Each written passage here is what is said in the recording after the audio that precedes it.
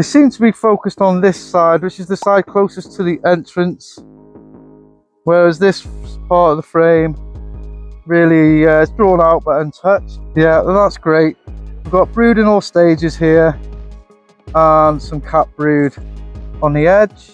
On the other side, much of the same.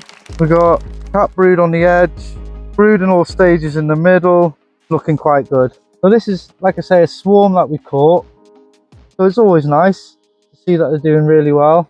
Getting a little bit late now in the day, so don't want to be hanging around too much on these bees today. Yeah. This queen is, she's getting up and going.